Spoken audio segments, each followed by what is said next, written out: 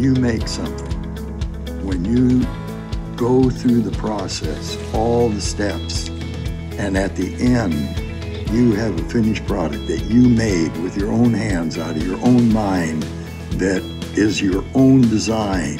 It's a reflection of your soul. My name is Viviana Hollenbeck. I'm Eric's wife, partner, and other half. I'd love to share more with you about how we facilitate healing for youth, veterans, and the general public by teaching traditional skills. Blue Ox started as a logging company, then we became a millworks, then we started working with high school students, then we opened for tours, and then we developed the Veterans Program. I'm a frontline infantry veteran. I was in some of the heaviest combat in Vietnam.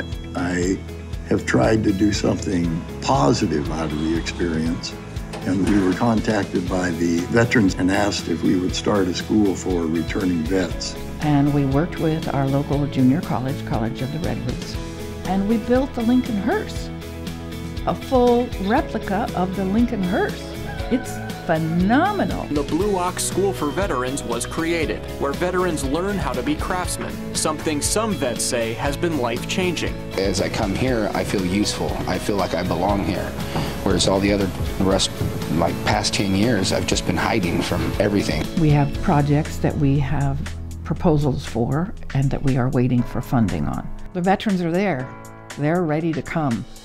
We just can't afford to do it for free anymore.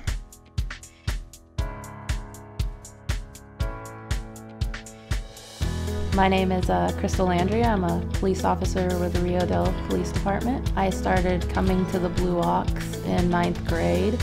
Blue Ox is such an amazing place for kids who might be struggling. You get to be creative. You get to make things, with your heart and soul. It's impacted my life a lot. Really awesome program. Probably wouldn't have graduated without. I started Blue Ox around when I was 12 years old. Didn't have the best history at home. My life was rough. I was 13 years old. Eric taught me back then, just installed a lot of work hard, tough it out, and you'll get somewhere. I was working for Danco. I just quit recently because I'm going to come work with Eric again, be a light instructor here, so I'm really excited about that. It's kind of a little circle. And one of the things that Eric probably has the biggest influence on is what I'm willing to give back and not ask nothing for. Whether it be from the beginning or from the middle, from the end, doesn't matter. From the moment you cross that railroad, your family and you mean something. I hope that you enjoyed hearing some of the adventures and some of our plans for the future. And I hope that you were inspired to support us. We believe very much in the things that we're doing here, and your support is vital to make it all happen.